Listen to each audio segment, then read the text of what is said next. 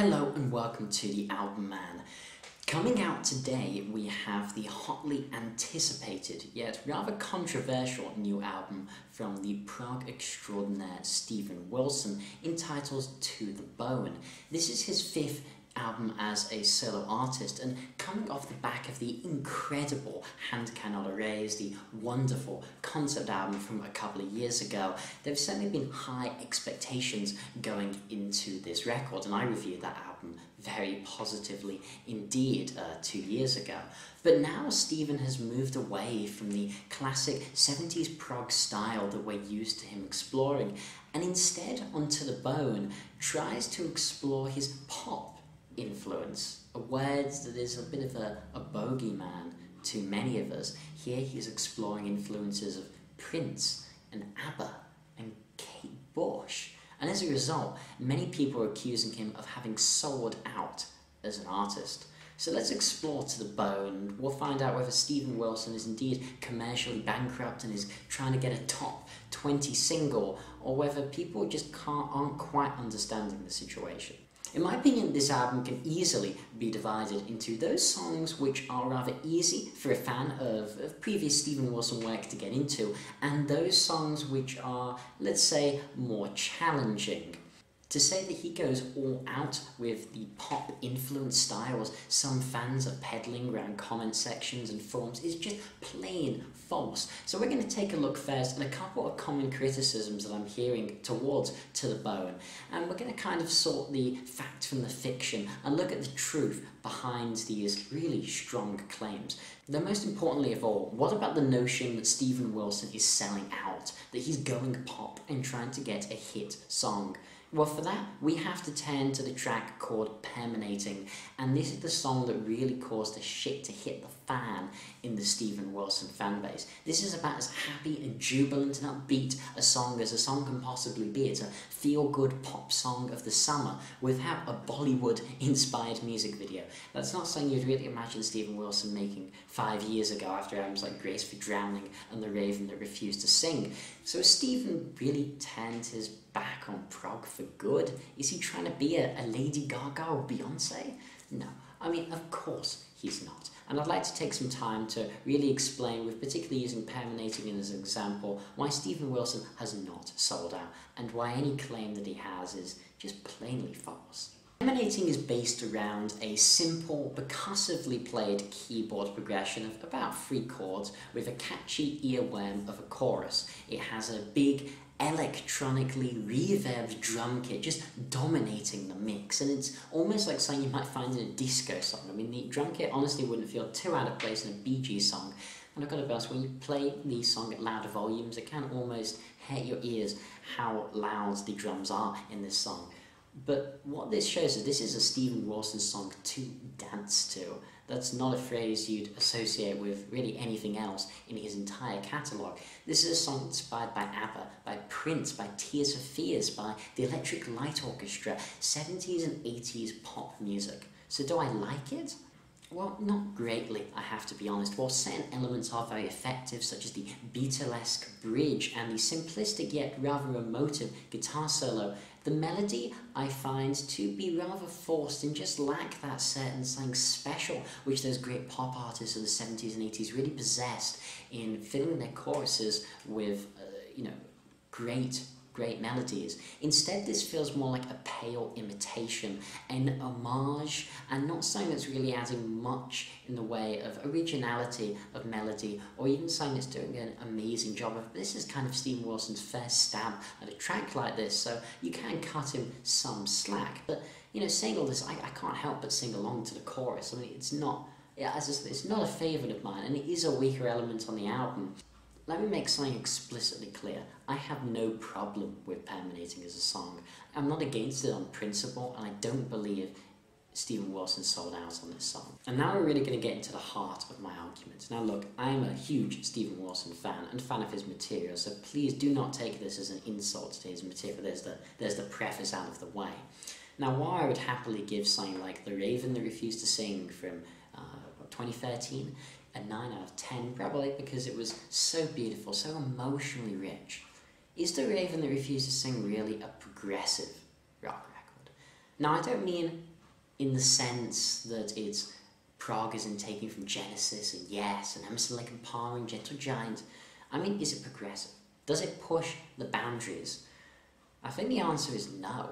What Steven Wilson is brilliant at is distilling the essence of 70s prog rock, of those great bands of old, and including this into his own emotionally rich tapestry in a way that no one in the prog scene does as well as him. There is no question he's a master of his craft and without peer. You look at Opeth struggling through 70s prog records, which are certainly nice listens, but they're nothing particularly special. Records like Sorcerer's Pale Communion, Heritage, they're not standouts of the genre. Whereas The Raven That Refused to Sing, Hang Cannot Erase, and then we can go back into the Porcupine Tree catalogue, are indeed standouts of the genre. So it's worth looking at what it really means to be progressive. To me, it means to push the boundaries of music as an art form, to subvert expectation, and to move in new directions. Now, To the Bone is like nothing he's done before overall. This has accessible melodies fused with his distinctive brand of aggressive guitar playing, with electronic dabbling and even falsetto vocals on the same Asylum as before. To those who say this is pop, I concur, this is pop. But it's pop for the 70s and 80s. It's pop for an audience that doesn't exist anymore, a demographic that hasn't existed in 20, 30 years. If Steven Wilson was making songs that sound like that Spanish one, Despacito, that's been getting popular, or Justin Bieber, then I'd be agreeing with you that he seems to be aiming at the charts and maybe just doing something for the money, because it seems quite unlikely that he would enjoy that type of auto-tuned pop music. But here is what I like to term the paradox of progressiveness at the core of people's reactions to the Bone. That the so-called prog audience doesn't necessarily want something progressive. In fact, they are the people who have made prog a genre, and I'd like to argue that in some ways, making prog a genre is oxymoronic. A genre is defined by a set of rules.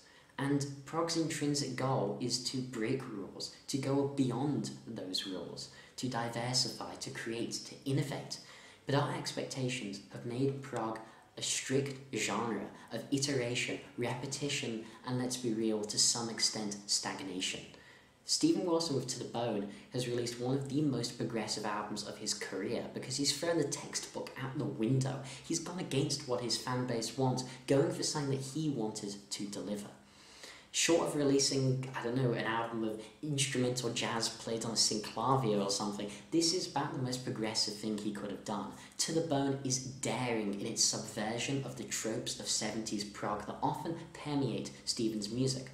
Now, that's not to say this album is genre-defining. This is not OK Computer or In the Court of the Crimson King. Far from it. It certainly has its clear influences, its clear stylistic choices, which it uses to pay homage to an era that has been and has gone, and that there aren't people making music like this at the moment.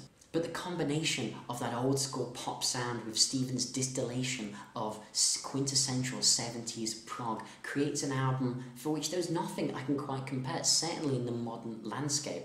And I've had some people on Facebook say, this is music for kids. Well, any kid that likes this is one bloody cool cat to me.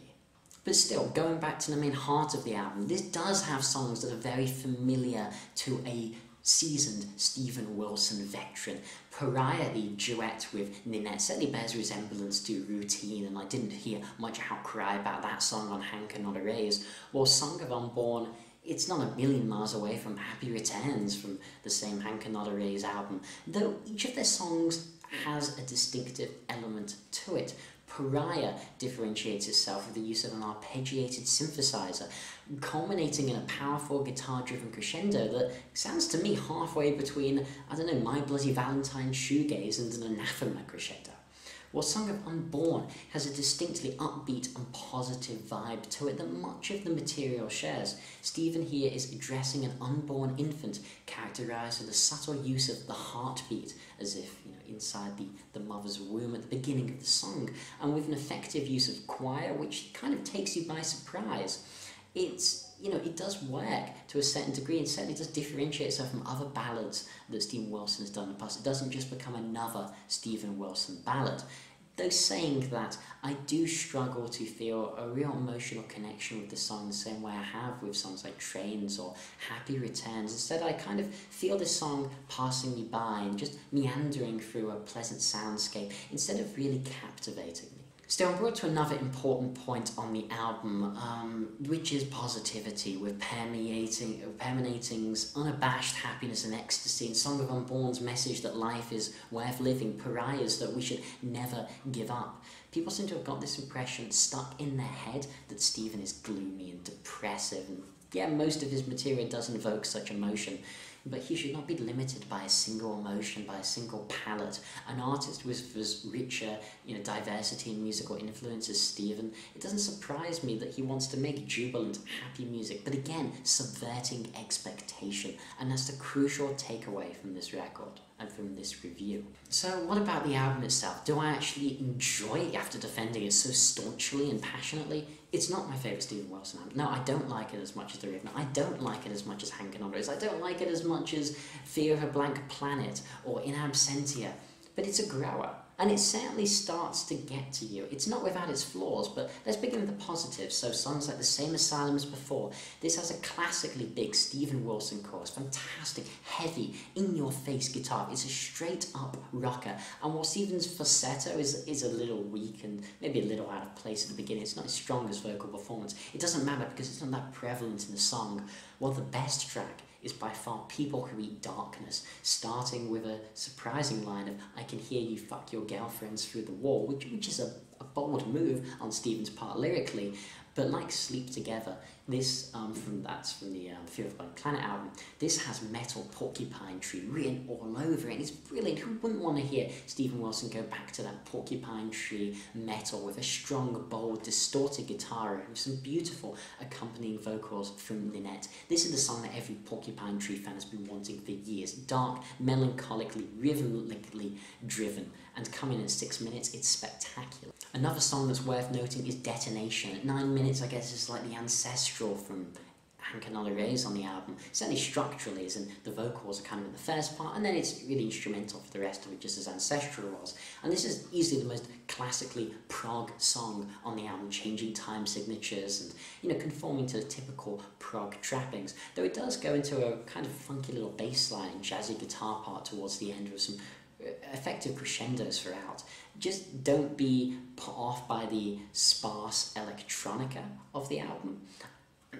Just don't be put off by the sparse electronica in the opening, kind of reminiscent of, almost like Moonshaped Pool type Radiohead. But this is an interesting and varied ride.